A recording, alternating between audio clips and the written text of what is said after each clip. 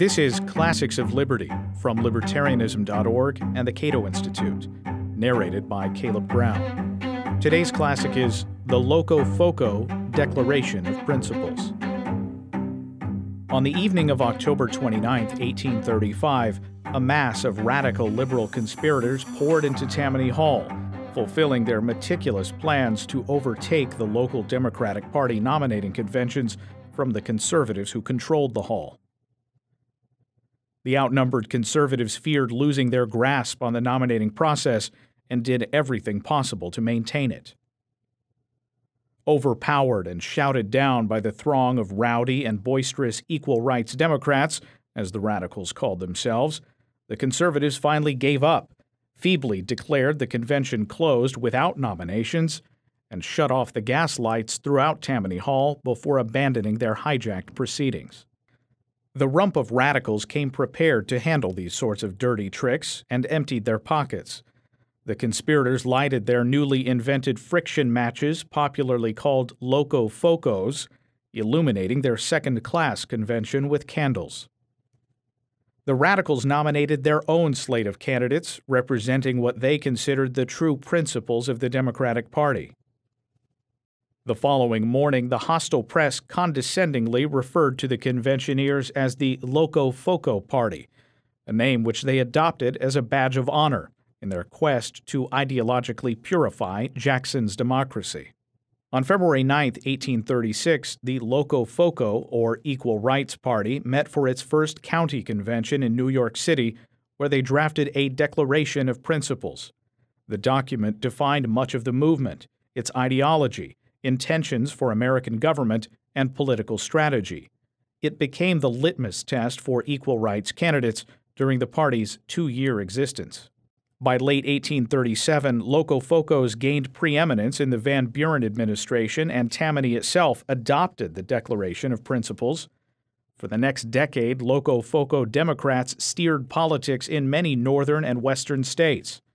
The Loco-Foco movement as such lasted until the 1870s, impacting American life in profound and understudied ways. The Declaration of Principles, therefore, stands as a clear articulation of radical liberal ideas and the first blast in a decades-long war on monopoly. Declaration of Principles. We, whose names are hereunto affixed, do associate ourselves and unite for the purpose of effecting constitutional reform in legislation, and to bring into practice the principles of which the governments of these United States were originally founded. We utterly disclaim any intention or design of instituting any new party, but declare ourselves the original Democratic Party, our whole object being political reformation by reviving the landmarks and principles of democracy.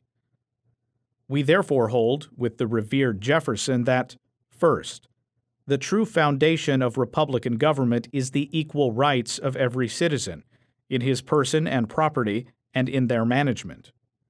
Second, the rightful power of all legislation is to declare and enforce only our natural rights and duties, and to take none of them from us.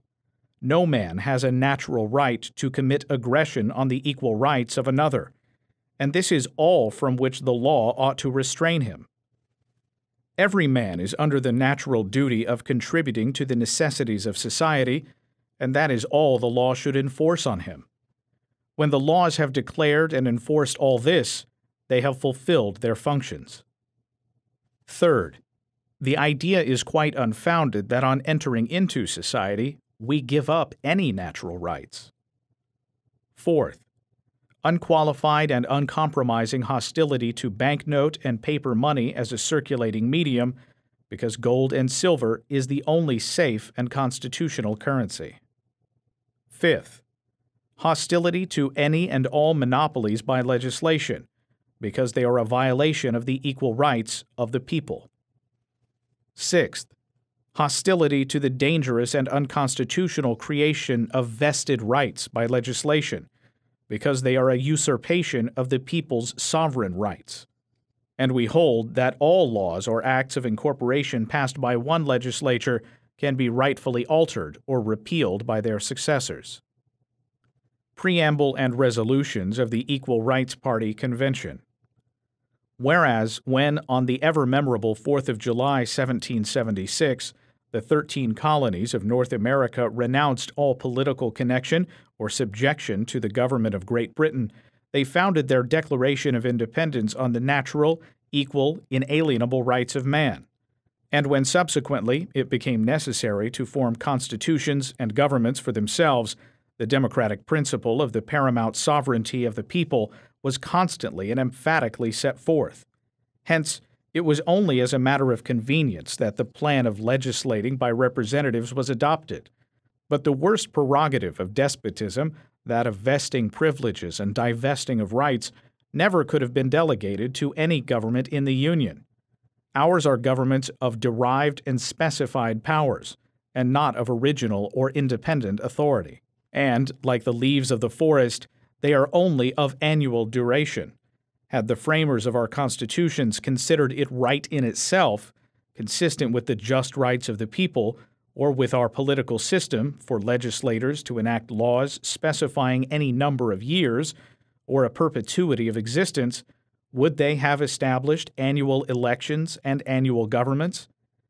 If a legislature can enact any law to continue in force for as long a term of years as it chooses to designate, it can also reasonably hold office and exercise power so long as it can pledge the public faith to its acts and bind future generations. It is well argued and demonstrated by Thomas Jefferson that every generation of mankind has the sovereign right of changing the government and constructing a new constitution. He averaged a generation at 20 years. Can a legislature therefore make laws more sacred than the Constitution, more binding on the people? Is the servant greater than his master?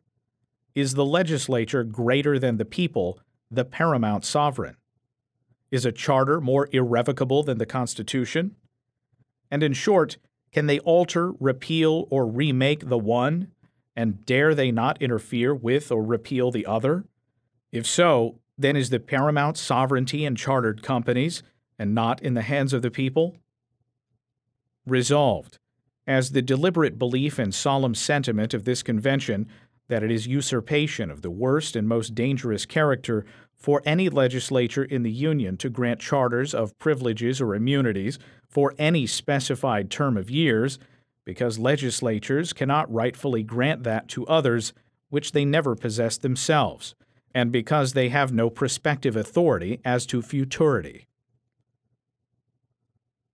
They have no power, ability, competency, or means to add to or increase the rights of the great mass of the people, and therefore no authority to take from, limit, or diminish those rights. They have no right to tie up the hands of their successors on any subject of legislation that concerns or affects the community. The natural, the equal, inalienable, civil, and social rights of the people are always invaded where privileges are granted to individuals or companies. In fact, the people are not sovereign, nor freedom does not truly exist, when governments assume such prerogatives and exercise such injustice and despotism. Our annual elections are an absurdity. The prohibition of privileged orders in the Constitution is a mere sounding brass and tinkling cymbal, so long as our legislative halls are charter manufactories. Resolved, that our principles and measures are strictly democratic in accordance with the theory of our government and the happiness of our country. We require nothing exclusive for ourselves, no advantage but what we are desirous should be extended to each and every citizen of the Republic. We ask nothing but what is manifestly right, nor will we submit tamely to those abuses of legislation which are clearly wrong. We ask that the blessings of government, like the dews of heaven, should descend equally on the high and the low, the rich and the poor. We ask the repeal of all unequal, unjust, unconstitutional laws, granting powers or privileges to portions of the community, to the divesting of the rights and manifest injury of the majority.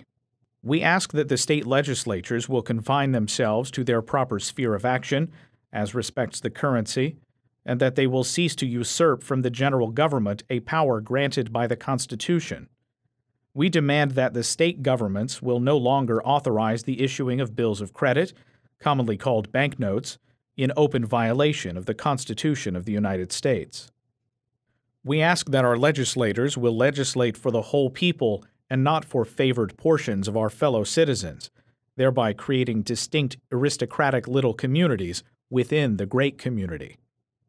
It is by such partial and unjust legislation that the productive classes of society are compelled by necessity to form unions for mutual preservation, and because they are not equally protected and respected as the other classes of mankind.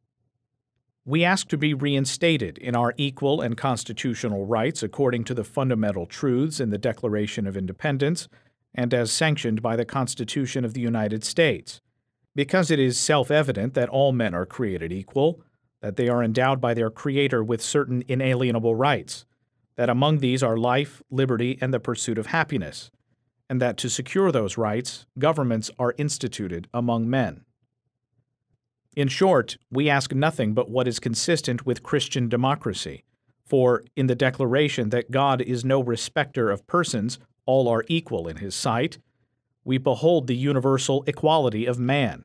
In the denunciation of "Woe unto you, ye lawyers, for ye bind heavy burthens and grievous to be borne upon men's shoulders," we see the strongest forms of command against unequal laws or monopolies.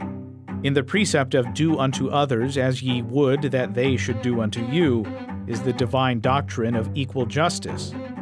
And in the injunction, "Be ye perfect, even as your Father in heaven is perfect," we behold the great law of progress.